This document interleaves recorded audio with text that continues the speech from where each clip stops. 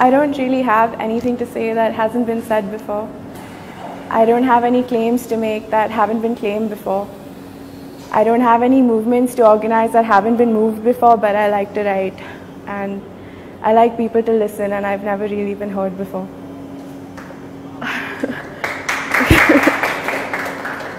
The only problem is I'm not much of a storyteller. I'm 18 years old, and I've lived too dull a life to say something that will stick. I wish I was the kind of person that gave their audiences goosebumps, the kind of people that know exactly when to pause, when to raise their voices, and when to drop it to a whisper. The people that have crowds around them at parties because they're telling some amazing story with no actual beginning, middle, or end, but they have so much charm that the other guests are practically applauding by the end of it. Bastards. No, really, I hate people with charisma and self-confidence and that lack of social anxiety, the kind of people who enter a room and boom their greetings and then go up to others and start conversations. Who does that?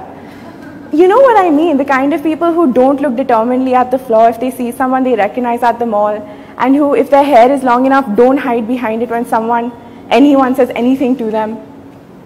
Sometimes, I wish I could go up to actors after a performance and just tell them how good it was. Instead of staring at my shoes and mumbling something incoherent like, nice one.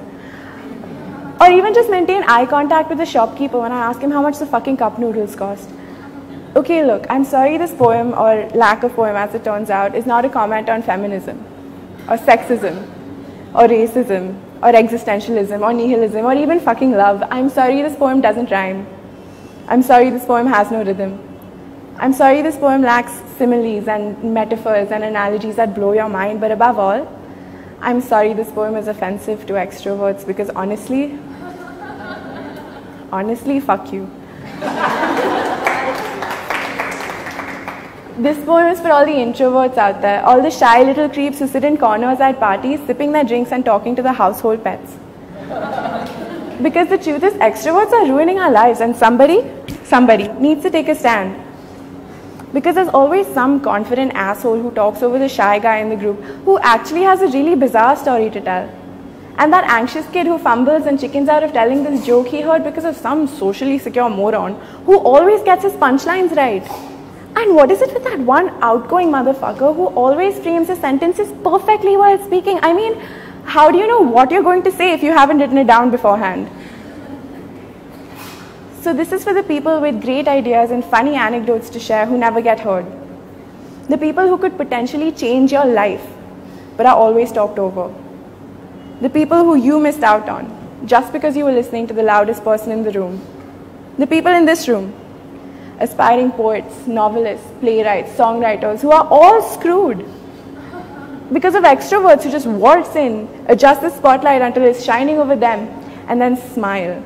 That big, radiant, extrovert smile, leaving us hiding, cowering behind sheets of paper and notebooks and Word documents on battered laptop screens with no choice but to bang out our magic, our passion in the form of written word.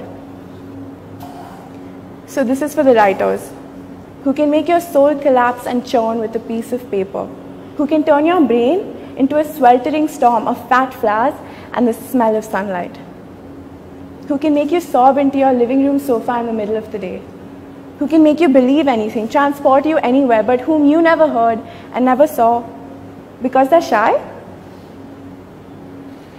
So this is for the writers. Because yeah, sure, you talk a good talk and yeah, you walk the right walk, but can you write? That's it. We don't just want to tell you stories, we also want to hear your stories. So is there a story inside you that's bursting like lava out of an active volcano? Then unleash it. Send it to us at this email. You can send it in any way you want. You can write it, it can be a voice note, you can record yourself, you can paint a picture, you can sing a song, you can tell a poem, you can send us pizza. We would like the pizza more, honestly. But do send us your story. We really want to hear it.